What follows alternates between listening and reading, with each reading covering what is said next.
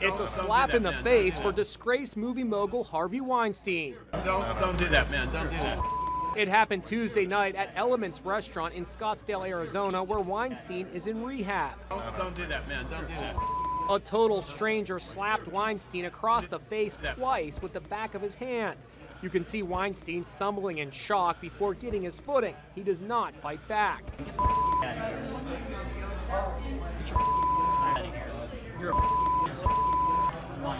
The man uses crude language as he yells at Weinstein. The assailant told TMZ, which obtained the video, that he had, quote, quite a bit to drink.